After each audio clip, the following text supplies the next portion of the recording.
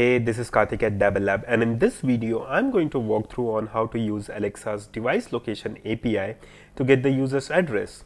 Now this could be useful if you wanted to say give recommendations for restaurants nearby or find nearby store locations of your retail outlets.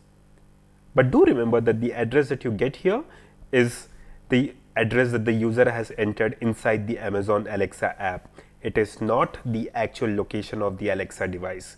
Now this is because the eco range of devices do not support GPS or any other location capabilities. As usual, for this tutorial we are going to be using a template from skilltemplates.com, which has a collection of templates for you to get easily started with Alexa development. So go ahead and sign up on for a free account on skilltemplates.com. Now let's head over to our terminal and get started. So I'll use Alexa skills kit and type in ask new template URL followed by the URL, which would be skilltemplates.com/templates.json. Now when I press enter, I'll get a list of templates that I can choose from. I'm going to choose device location API starter. Now once I press enter, it will initialize a skill project from the chosen template. There we go. The template is now cloned on my machine, and here it is. Now before we dive into the code, let's quickly deploy the skill and see how this skill works. Let's go into the folder and do an ask deploy.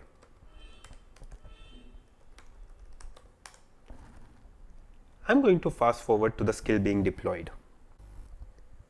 So now that the skill has been deployed, let's head into the developer console and test out the skill.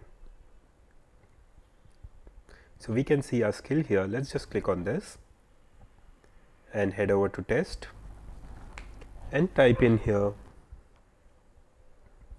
Alexa ask location starter what is my address. Please enable device location permissions in the Amazon Alexa app. So now you can see that Alexa is asking for permissions, and the way a user would do that is by giving the permissions when enabling the skill on the Alexa companion app. However, during testing, we should head over to alexa.amazon.com, click on skills here, go to your skills, click on all skills here, click on your skill here, that is device location API starter, click on settings, and then we can manage the permissions from here. So let me just click on manage permissions here. It will ask me to log in. Let me log in real quick. So once I am back here, it's going to ask me to allow the skill to have access to the device address. So I'll just turn this on, click on save permissions, and you can see that the permissions have been now granted. So let's just go back into our test console once more and type in Alexa ask location starter what is my address.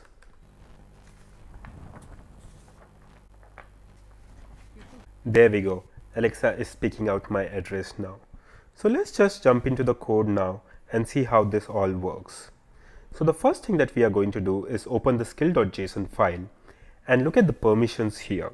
So the permission that we need to access is Alexa devices all address full read. So if you add this, that means you get access to the permissions that we are talking about getting the address from the user. So once we've added this to our skill.json file, let's head over to our index.js file, and here you can check out this intent here, which is the device location intent handler. This is where the code for getting the user's address is written. So the first code that you see here is request envelope.context.system.device. So what we are doing basically here is getting the system's device ID and storing it in a variable called as device ID. Now, in a constant called as device ID. Now, once we've done that, we are making use of an API called as the service client factory, which is responsible for getting a lot of information about the customer. And what we are doing is we are creating an instance of get device address service client. So once we have done that, the next line is about getting the full address of the device. Now notice that in the get full address method, I've passed the device ID that we got from the request. Now once we've done that, the next step is to speak out the address of the user. But before that, what happens is the API first gets your location from the Alexa app. If it does not find it there, it gets the address from your Amazon account. Now in the rarest of the rarest case, your user may not have an address. So we should first handle that. So that's why you see this code here, where if the address is undefined or some of those address lines are undefined, you just say that you did not get an address. But in case the user's address came through, what we would do is we would just ask Alexa to say your complete address is, and then have your complete address spoken here. Now your complete address is comprised of the address line 1, the state or region, and your postal code. These are the address parameters that you get from the API.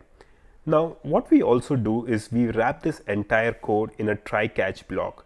Now the reason why we do that is sometimes the user may not have given permissions or revoked permissions for your skill. So in case that happens, we need to inform the user that they have not given the permissions and ask them for the permissions. And now that's all about the address API.